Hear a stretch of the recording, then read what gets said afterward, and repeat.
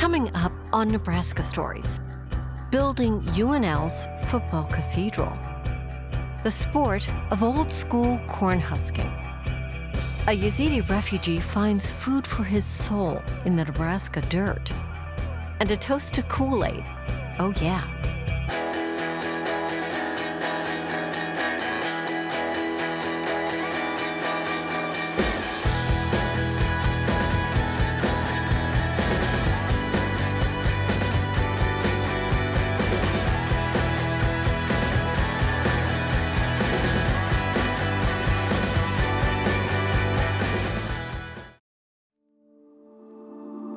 In Lincoln, Nebraska, the skyline is home to a college football cathedral.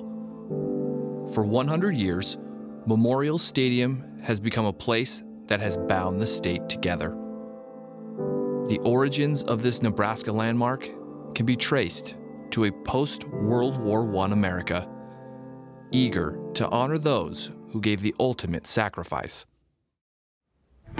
There was a national movement after World War I to build memorial structures. There were, 20 or 30 schools in the process of building a memorial building. It was a movement that kind of swept through academia from coast to coast. They had really big plans for this building, right? And it was going to have the memorial, and that would be a rotunda area, colonnades. There would be a museum that you could put artifacts from the different war periods, because they'd started to think beyond just World War I. They were going to have, of course, the football field, indoor track. So it really became this giant thing. Despite the initial designs and plans, in 1923, work began on just an east and west grandstand that would make up Memorial Stadium. It's very labor-intensive to build a poured-in-place concrete building, which is exactly what the original Memorial Stadium is. It's the core of the stadium on the east and the west side. The construction company had 89 days to complete the project. They lost 31 days to weather. It was an issue. So it went up pretty fast. The design of the building is interesting in that it's very typical of its era. The late 19th and early 20th century saw architects and architecture in this country not exclusively, but heavily based in what is known today as neoclassical architecture. And here's where the Capitol and the stadium share some talent. The Capitol was started under construction a good year before Memorial Stadium was begun. And that was enough time to bring in a man from the university, a PhD philosopher and head of that department at the university in the 1920s by the name of Dr. Hartley Burr Alexander. He was brought into the team and provided all the inscription, some in painted murals, some carved in stone. He provided images of what the subject matter was to be in carvings on the outside of the building. He organized the entire thematic scheme, both on the exterior and the interior of the Capitol. He was asked by the university, you're doing this for the Capitol, how about providing some work for us at the stadium, which he was glad to do. There are 4 corner pavilions, and the 2 inscriptions on the east side of the building that face campus were dedicated as memorial statements to those who'd given their lives in service to the state and nation.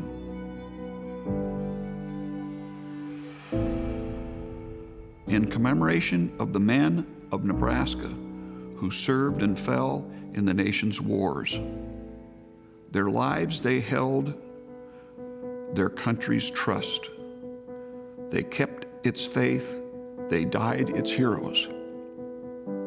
Since this facility was to be about sports as well, there were 2 inscriptions installed on the corner pavilions on the West Stadium. Not the victory, but the action, not the goal, but the game. In the deed, the glory, courage, generosity, fairness, and honor. And these are the true awards of manly sport. Anyone can build a stadium. What you put into it, what you say you stand for, is more a statement of who you are as a people. I mean, he darn well knew that. And so he chose statements on the face of the stadium, if you take time to read them, talk about the merit of the activities to go on inside the stadium. Not the win-loss record, but how you conduct yourself, competing in those sports, representing our state. The stadium was essentially an east and a west stadium. The east stadium, that which faced campus, was to be the main entrance. The real visual appearance of the stadium was oriented to the east, as it should be, the campus, where the students would enter, and that's still to this day the predominant student and faculty side of the stadium. The west stadium, more the general public. And so the east stadium and west were both clad with a facade. It had a whole series of arches along the exterior face of the building, and at the very center of the east side was this semi-dome, which was a semicircular recess into the face of the stadium with a half dome at the top of it. It had kind of coffers in it and bosses or flowers in the center of that dome. So it had some real antecedents in Roman architecture. It was meant to be a very impressive, make no mistake about it, where the front entrance is kind of expression on that side of the building. It was a really quick build, really, because you're talking that, they're groundbreaking in April of 1923, but they're playing games in October of 23. But again, that's where you had the field could be made available, certain sections of the stand could be available, but the entire stadium was not complete at that time. It still had wood frame holding the concrete. It looked a little too fresh to be safe, but I do think they tested it before they let people sit up there in the stands. And in fact, I think there's a note where Parsons Construction Company, that was responsible for actually building the stadium, they just said, if you're going to be having fans in the stands in October or on these games, we're not going to be responsible for any injuries. The first game happened on October 13th in 1923, and that was against Oklahoma. Nebraska won that game fairly handily, I think 24-0 or something like that. And the interesting thing about that was that Nebraska wore blue jerseys that day because Oklahoma had only brought its red ones. And rather than have them, both teams looking the same, Nebraska agreed to, we'll do the blue jersey thing. So that's the only time that Nebraska ever didn't wear red in a game. And then the next game on October 20th against Kansas and Jayhawks is when it was actually dedicated. And at that time, they said it was 30,000 fans could come into the stadium. Now, sometimes, depending on the archival record that you're looking at, you might see that read as 31,000. And in fact, at one point, I found a citation where there was actually 47,000 possible seats in the stands because the intention was that you could bring in bleachers in an emergency situation. Nebraska had begun a new chapter on campus and within the football program. Even though the stadium wasn't quite finished, the first games played inside ushered in an era of winning football that only grew from there.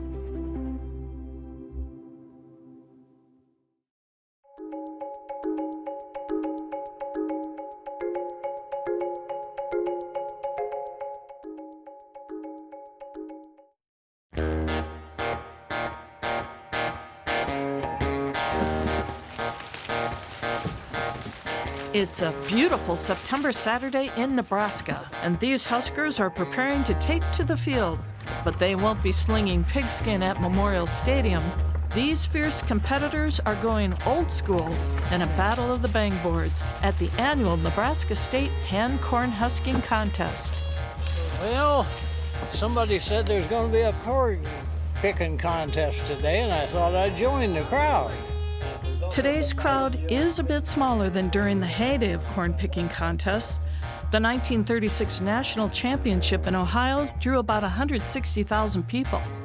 At the time, it was considered the fastest growing sport in the U.S. Sherman Hendrickson of rural Lincoln took home Nebraska's first national title, husking 38 bushels of corn in 1933.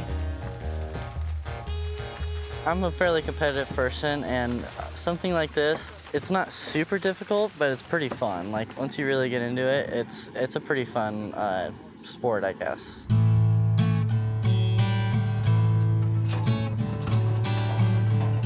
Before farming became mechanized, shucking corn by hand and pitching ears into horse-drawn wagons was how harvesting was done.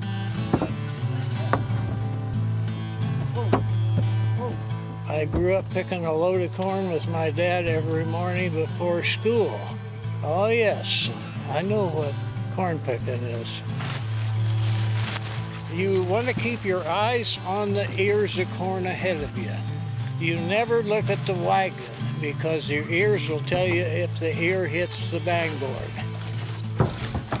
And the way you do it, you pick it, you get it like this, and you don't throw it like this. You flip it. The big thing was 100 bushel a day. Boy, I'd like to get 100 bushel a day. And I did it once, only once. I was young, but I think it might have been a little bit dark almost when I went out there, and it was probably dark when I quit. Nebraska is one of 9 states still holding cornhusking contests, and it is a timed event. Depending on the class a picker is in, they can husk anywhere from 10 to 30 minutes. 3, 2, 1, go! The person who picks the most weight of husk-free corn wins, and there's quite a process involved in deciding the winner. Time! Nicely done. They empty the wagons into the big metal tubs. They weigh the metal tubs. And any gleanings that are in the bags they forgot to pick or they missed the wagon, those count against them also. And so you take the gross weight and you minus the ounces of the husk and minus the pounds of the ears, and that's what they have for the day.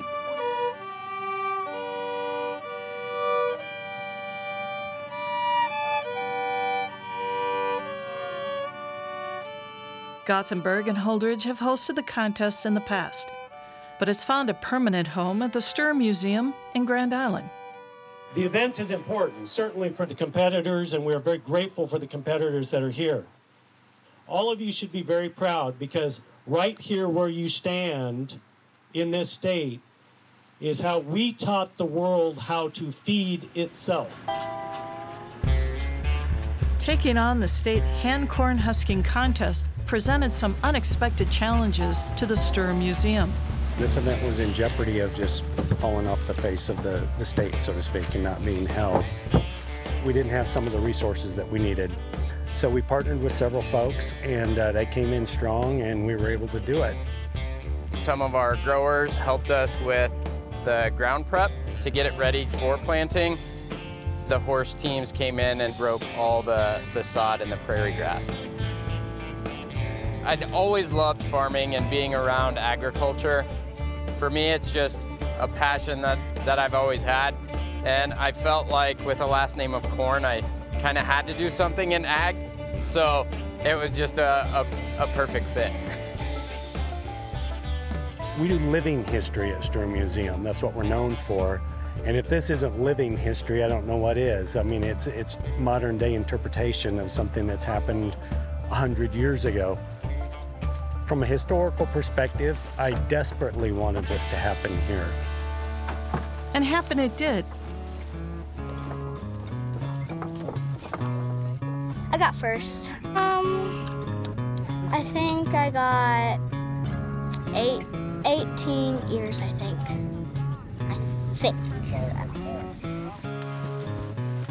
I picked 260 pounds of corn in 30 minutes.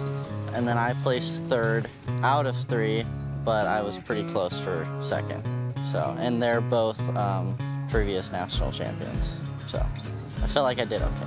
I was tardy once in 13 years, and never absent, so. I made sure I went to school so I didn't have to pick corn all day. Dwayne Frazier, he had a gross weight of 39 pounds.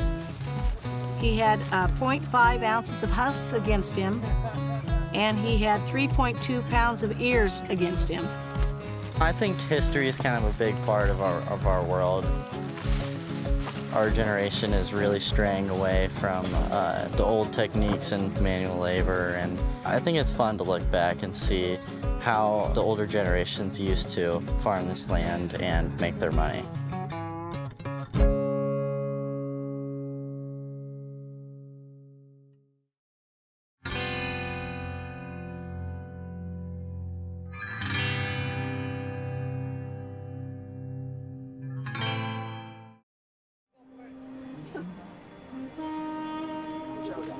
At a weekly produce stand at a Lincoln farmer's market, Shahab Bashar helps his customers find just the right fresh ingredients.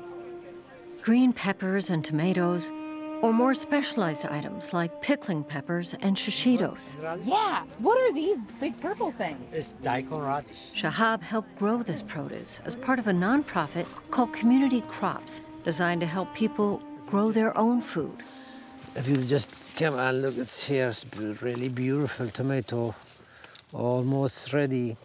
Shahab also works part-time at Community Crops as the Yazidi cultural liaison. So how are we gonna reserve, eggplant for the, winter? When we don't have eggplant, we use this eggplant.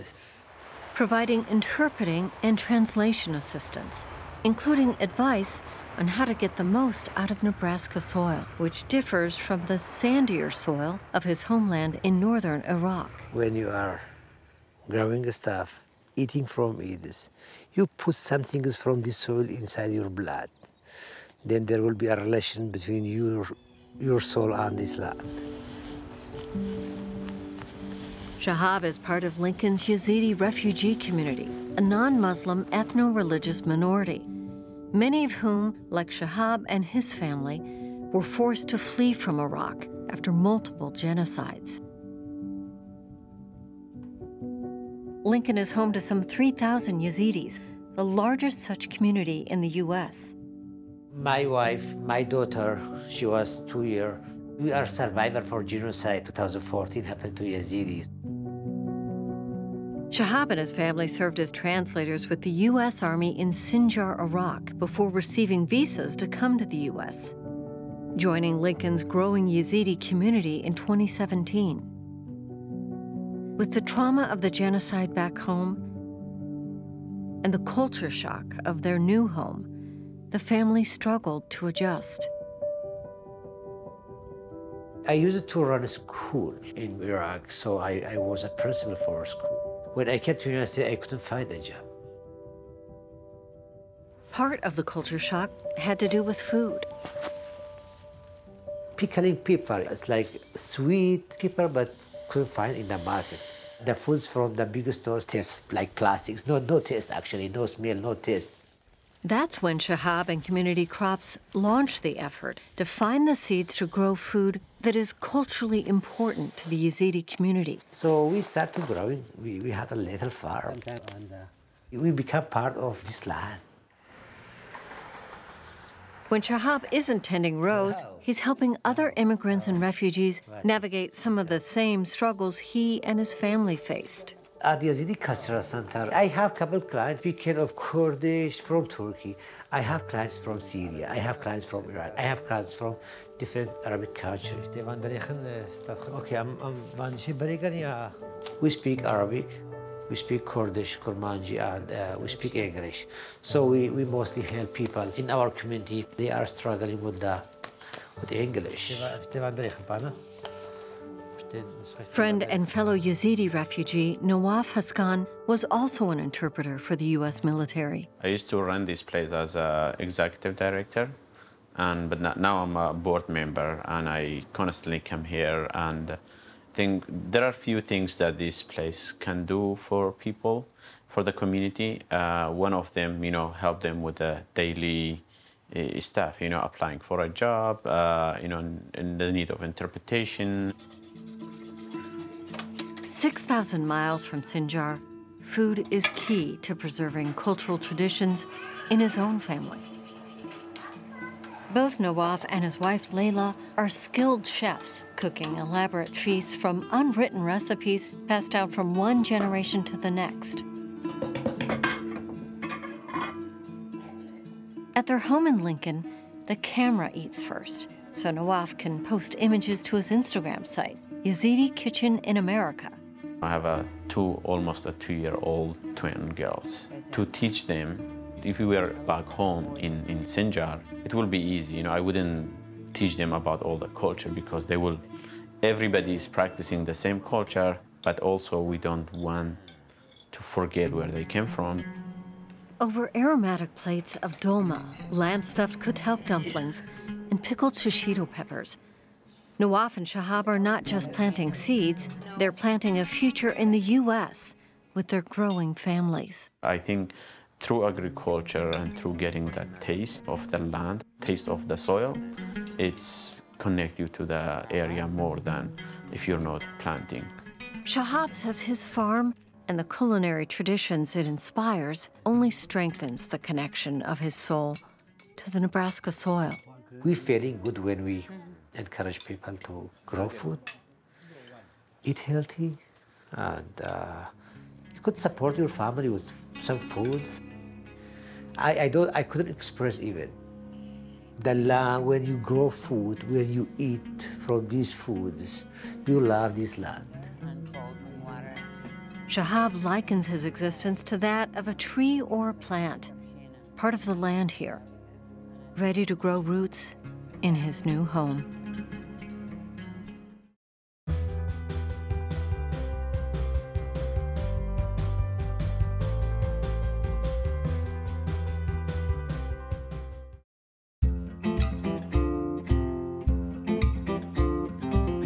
In 1900, David Perkins opened a general store in the village of Henley.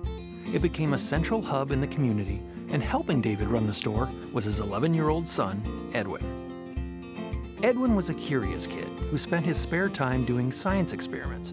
Eventually, Edwin began creating products to sell in the family store. In 1918, he invented Nixotine, a remedy he declared cured tobacco habits. Edwin targeted advertising for Nixotine toward veterans, and it turned into a great success. The profit from sales allowed Edwin to move to Hastings, where he spent more time developing new products. One was a fruit-flavored concentrated drink Edwin called Fruit Smack. It was an instant hit, not only in Nebraska, but in neighboring states too. But as the popularity of his new drink grew, Edwin was confronted with a big problem. Fruit Smack was packaged in glass bottles that often broke during shipping. He struggled to find a solution, and then, in 1926, Edwin attended a food manufacturing convention. There, he learned about a new food preservation method. Inspired by Jell-O, he invented a powdered formula for Fruit Smack and gave it a new name, Kool-Aid. Within 3 years, Kool-Aid was distributed across the United States. Edwin was also innovative when it came to advertising. He packaged Kool-Aid in vibrant colors with images of children on the envelopes, which appealed to young consumers. He also displayed Kool-Aid in colorful, eye-catching boxes and called this method of selling the silent salesman. Although not everything was smooth sailing. In the middle of Kool-Aid's success, Perkins did have to change the spelling of his famous product in order to meet new regulations. But that didn't stop the momentum that was built. By 1939, Kool-Aid was rated as the 7th most popular soft drink in the country. This allowed for the General Food Corporation to buy Perkins Product Company. And that's when Kool-Aid popped. Oh, yeah!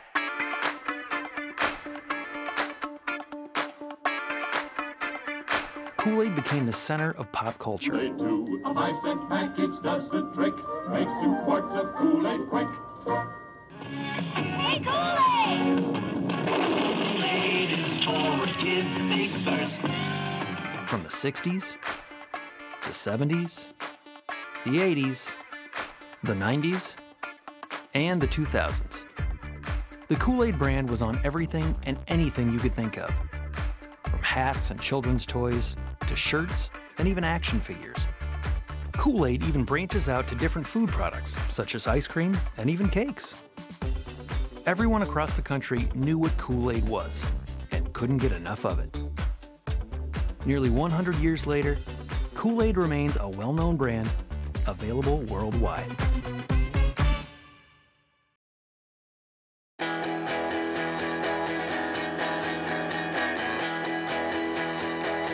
Watch more Nebraska stories on our website, Facebook, and YouTube.